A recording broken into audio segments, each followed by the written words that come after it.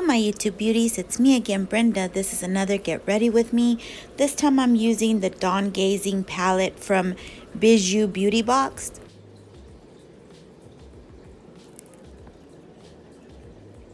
This palette doesn't have a mirror, but it's okay. I really do like these shades. They're very beautiful. They're very easy to work with. You'll see here in just a second.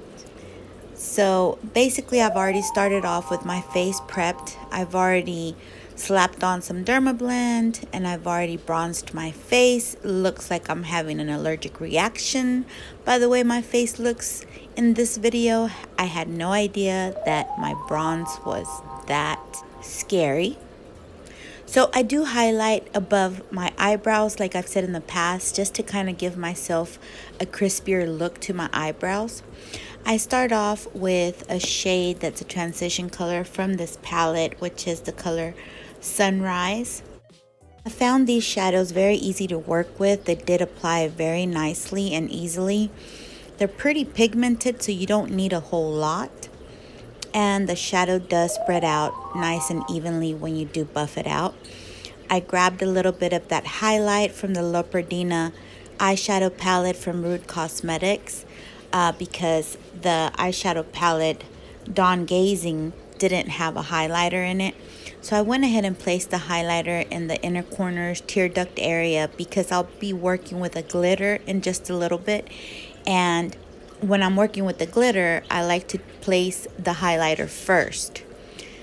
Now I'm deepening the crease area to give that depth feel to the eye. So I'm just using a little bit of the shade Twilight inside the DawnGazing palette still. I'm still working with that one. The only thing I grabbed out of the Leopardina palette was that highlighter, and I've already put that away. So I'm just buffing that out and diffusing it. Now in the center lid, I went ahead and used the Horizon color again, adding that glitter Pandora to the whole entire lid. And I used my finger because I didn't have any glitter glue. So placing it with my finger makes it stick a little bit better. I'm not sure how long this will wear since I didn't have any glitter glue. But I'm just trying to pack it on and diffuse the outer areas right outside of that glitter with a clean brush. Now to the bottom outer waterline, I go ahead and wet a little brush. And I use the shade Ariel first, and then I darken that up a little bit on the outer side of the corners with the color Twilight, with the shade Twilight. I keep wetting that brush because I'm working with the bottom lid, so I want to make sure that that color is going to stay. When you wet your product onto your brush, the product just glides on as if it were a liner. Again, with my pencil from Urban Decay in Perversion, I just tight line both upper and lower water lines. And when I work with glitters, I can't just use any type of eyeliner. I have to use something like this from Pretty Vulgar. It's called the Ink Pod Paint Eyeliner. And I just use a very skinny eyeliner brush.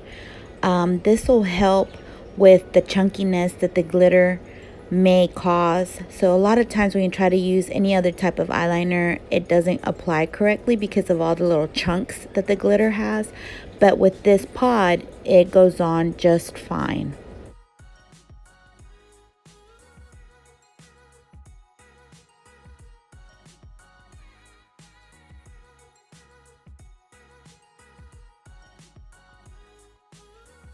Now using the Grande Lash Mascara in black. This is what I'll use for my eyelashes today. I'm still not too comfortable using this mascara, but I hate wasting products, so I have not thrown it away. Still trying to use it, even though I do not like it. I don't like the way it wears. It's too wet for me. I went ahead and also picked up the Il Makiage Il Maquillage Mascara. And this is the Volume and Intense Curl Mascara. And I went ahead and go over my lashes with this mascara as well. This one has really nice plastic bristles. I like the bristles that are like that because it really separates and coats each one of the lashes. And that's everything for today, you guys. I hope you enjoyed this video. Don't forget to subscribe if you're not subscribed already. I'll see you in my next unboxing or get ready with me. Goodbye.